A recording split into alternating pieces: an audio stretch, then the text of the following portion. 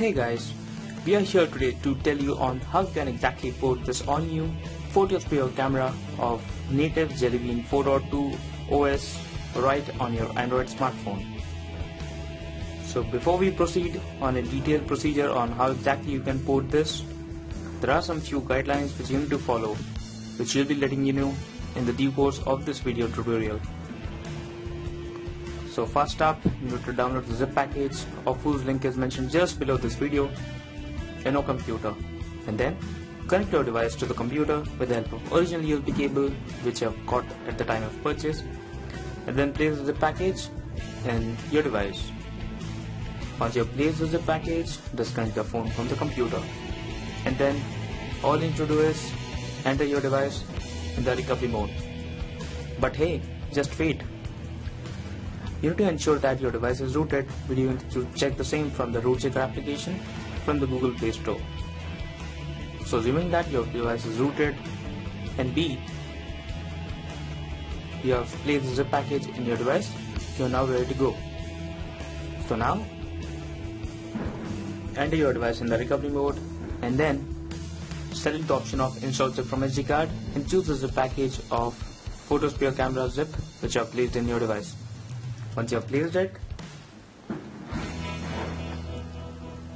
just flash the same, allow it to complete the flashing process, which will take around a minute or two. Once it's done, select the option of go back, and then select reboot system now for rebooting the device. Once the device is rebooted up, you can see that the camera application, which is by default, might have been changed. This is a camera which you might have never seen it before. This is one of the best cameras ever built by Google. So as you can see that, there is an all new camera app. If you are long pressing on any portion of the screen, you will get 5 different options, 3 at the bottom, 2 at the top. This top left portion, top left option, which actually flip the camera from back to front, and then the topmost right, you have got 3 flash options, wherein you can choose any of those depending upon your selection, depending upon your choice. And then bottommost right will help you in choosing the modes.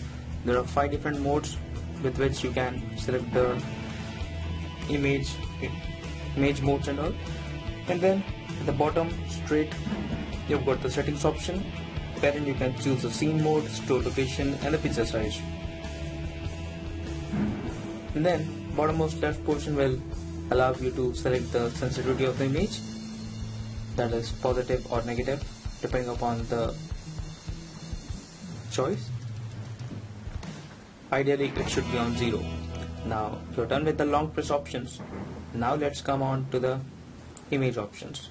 I've got video mode, camera mode. There's a video mode, there's a camera mode, and then there's a panorama mode, and there's a smart panorama mode.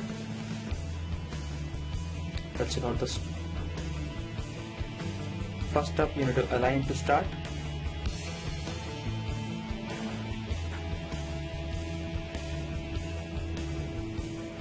Start.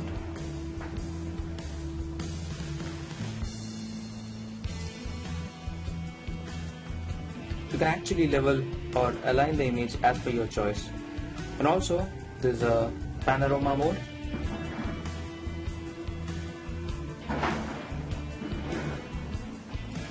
with which you can snap the photos of your choice. Apart from that, this option will again pop up the same options which we generally get on the long pressing of the device. And last but not the least, to click the photo, all you need to do is just tap on this option. And to check the last photo, all you need to do is just swipe towards the right, towards the left. So that's it. This is the image. It's pretty much clear, though it's not the effect of the new camera app, but then too, this camera app is just an amazing app. So that's it from us. Stay tuned to Advices Needed YouTube channel for more updates.